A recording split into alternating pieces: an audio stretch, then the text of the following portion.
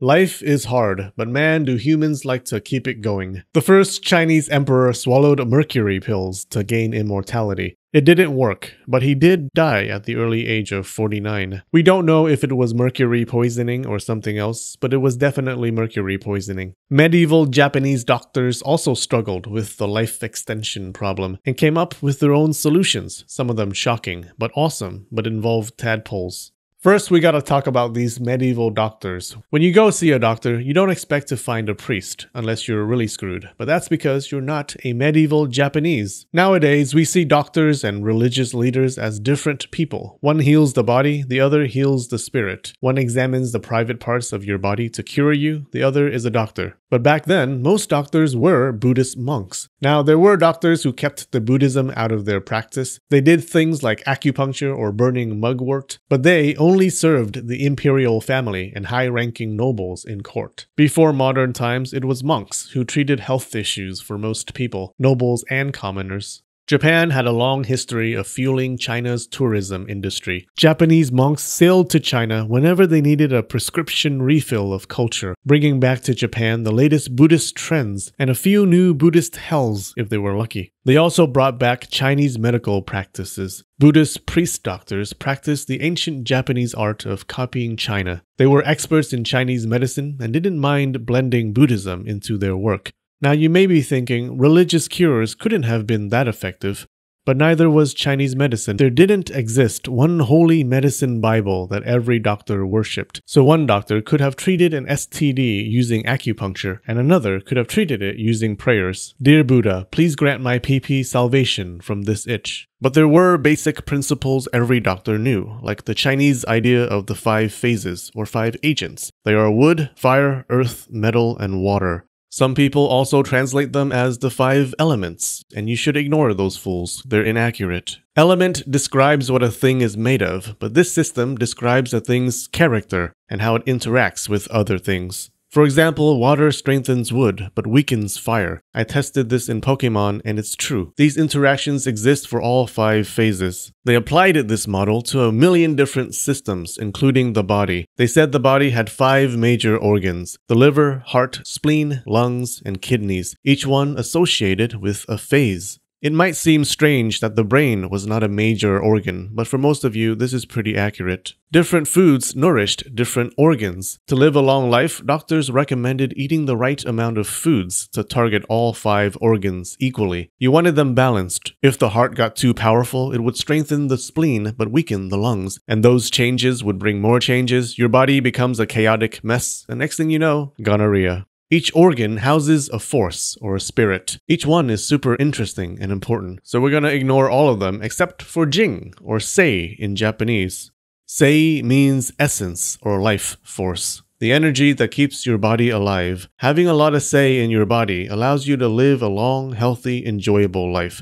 It also means sperm. A person is born with some, say, a battery of life. The stresses of life, like conflict and illness, consume the battery little by little, but it's recharged by things like eating, exercising, or meditation. This is why phones don't last forever. Over time, the battery gets less efficient, and you have to charge it more often. And one day, your girlfriend looks at the phone while it's charging and sees an incriminating text from your ex, and she throws the phone at the wall. Conflict is bad for battery life. Over time, your sei gets used up, and that's why your body gets old. And when it reaches 0, death. We'll talk about all the seminal ways to keep the sei inside your body later.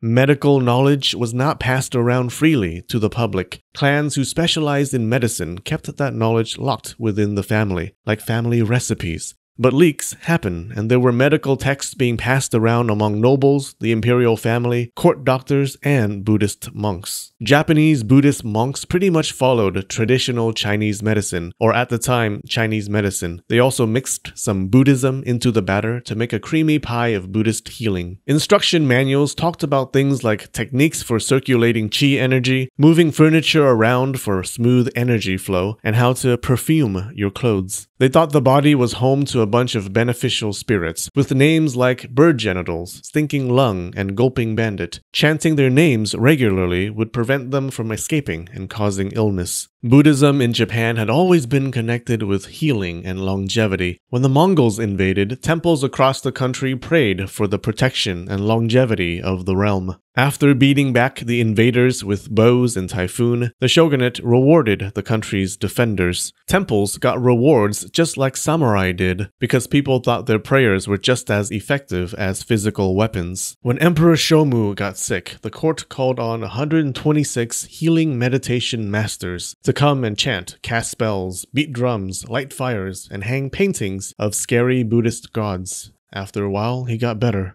The Chinese and Japanese thought that to live longer, you had to keep as much sei in you as possible, not letting it escape. Remember, sei is the body's essence, or life force. Because they thought sperm was concentrated sei in physical form, it led to some fun techniques for extending life, or not so fun. They thought every time you released your tadpoles, you were letting your life force escape, dummy. That's why when men climax, they need to rest a bit before the next session. Losing so much life energy is exhausting. There were techniques for climaxing without tadpole release, because every tadpole is precious. One common recommendation was for men to practice denial during sex. You could still enjoy the sex marathon, but you had to stop right before the coming finish line. Another technique was to climax but redirect the tadpoles back inside the body, so nothing escapes. A dry climax. Yep, this can be done regularly, with practice. Look it up. Not only that, it was supposed to send the essence up into the head, feeding the brain.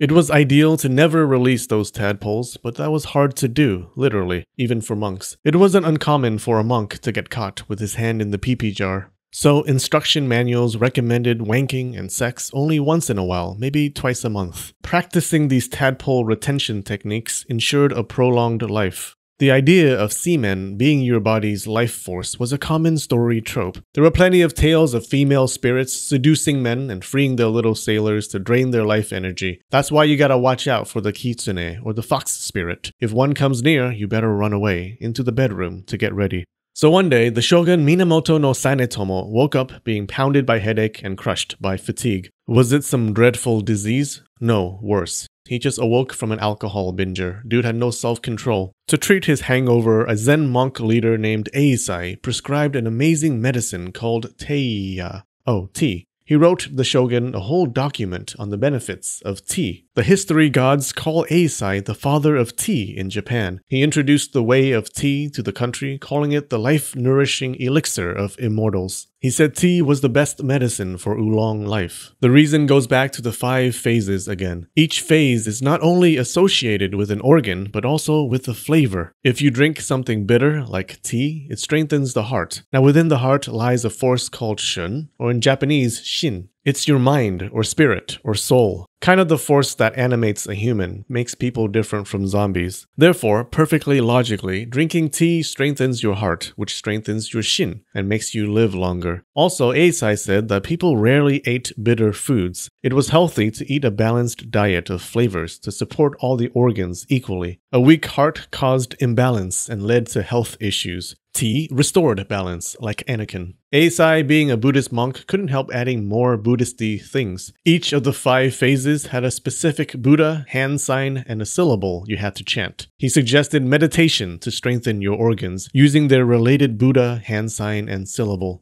Doing this was even more effective than eating a balanced diet. But even after all this, no one could extend their lifespan forever. You had to die someday. The Buddhists had solutions for that too. They offered enlightenment after death. One of the solutions was to turn women into men. Click here to see how that worked. We have a new emperor on Patreon this week, Steph. You're absolutely awesome. We also have some regular patrons, Madeline Moore, Florence, Sid Mail, Aegis, Tia Montal, Luce, and Zach Collins. Thanks so much, you guys. Alright, I love you and spread the knowledge.